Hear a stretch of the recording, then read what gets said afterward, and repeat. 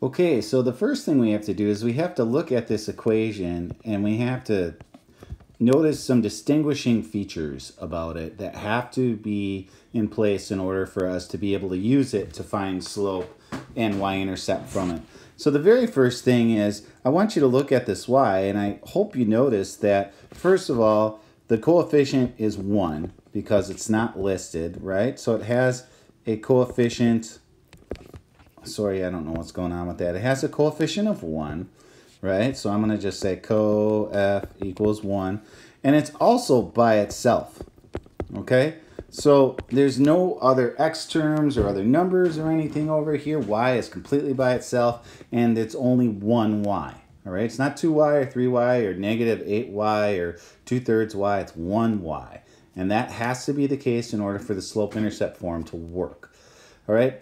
Now, on the other side, you notice that you've got two parts that go to this. So you've got your m. Your m is always the coefficient of the x variable, all right? And m is your slope. That's where we take this thing called slope, and that's where we put it.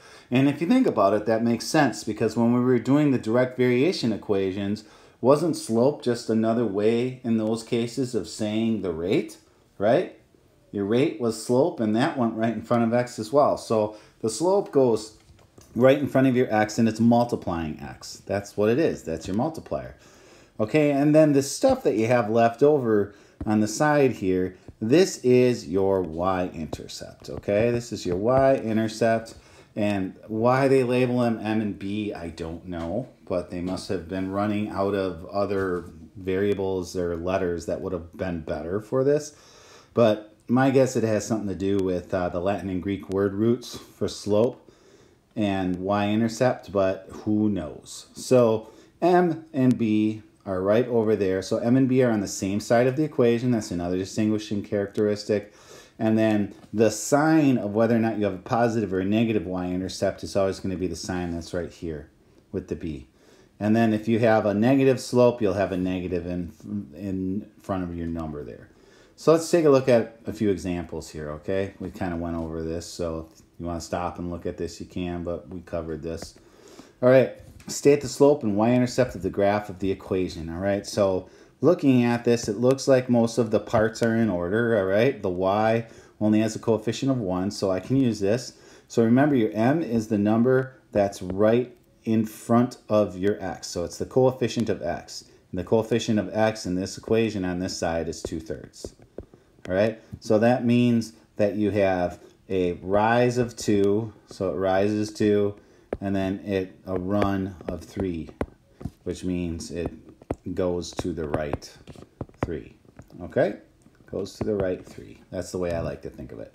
And then looking at the equation, we got to find our y-intercept. Well, your y-intercept is that number that's off to the side, and it's a constant, right? It's never attached to a variable.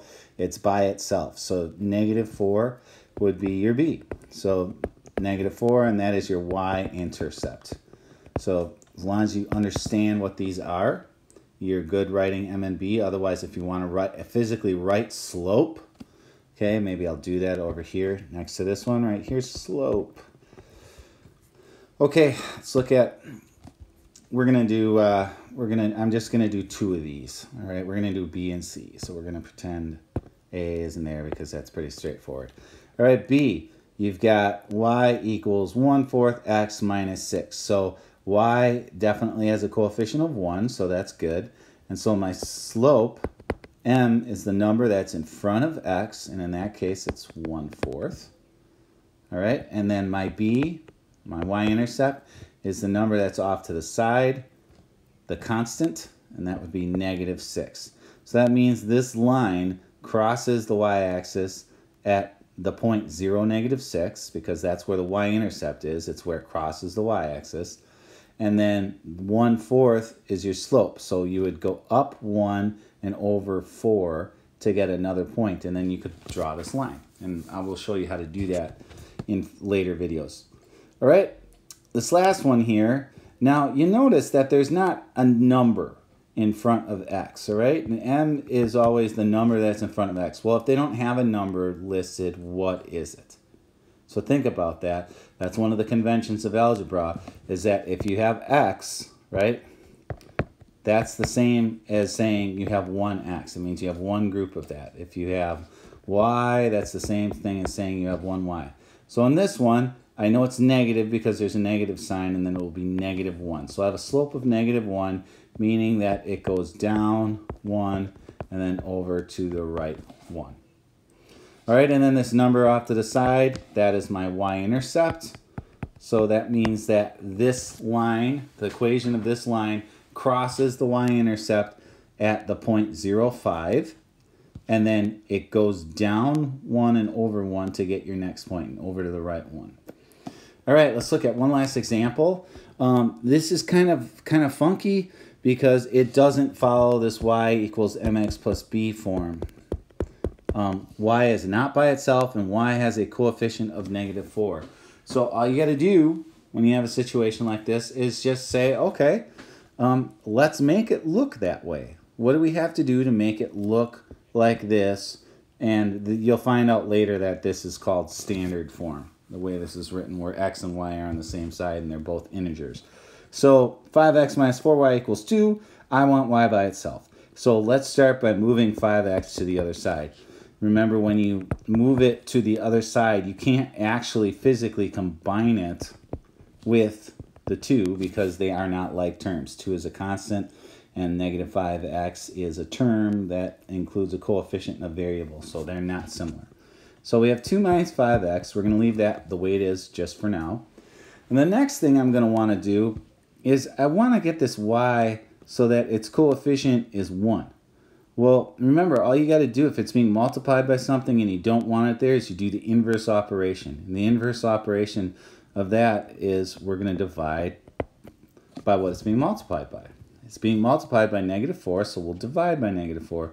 And then we're going to do the same thing to everything on the other side. So whatever you do to one side, you got to do to the other side. So we're going to do it to this side. And over here, this cancels. And basically, this, what we have written over here, is the same thing as writing it like this. 2 over -4 minus 5x over -4. Okay, that's how we wrote it. And if you think about it, I just basically decomposed something where you had a common denominator of -4. So next thing is, let's simplify this. So 2 over -4 is -1/2. You just pull the negative sign off of it, put it in front. Now I have 2 negative signs over here, so those are going to make a positive, and then 5/4 is as simple as you can make that fraction. And then we'll put x right there. And then all we got to do is just swap this term and this term, and then you have something that looks familiar. You have 5/4 x minus 1/2, meaning that your slope is 5/4, and then your y-intercept is -1/2. So it's just a matter of writing it in that form. It really wasn't that bad. The arithmetic, and it's okay, fractions, you know, don't be scared of them. And it's not that bad. So hope this helps you guys, and then move on to the next video before you try to start any of these problems.